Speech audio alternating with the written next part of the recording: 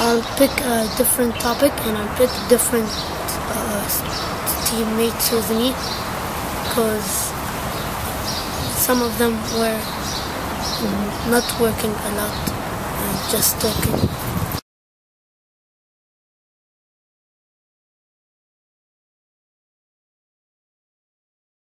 I'll advise them to pick teammates that they know they're going to work good with and they're not going to argue.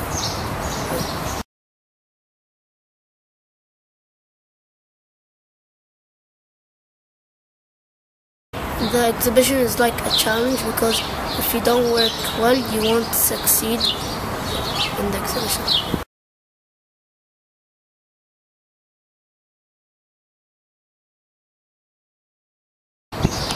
I learned about myself that now I'm not shy, and the most interesting thing was when we researched and we presented in front of the students and parents.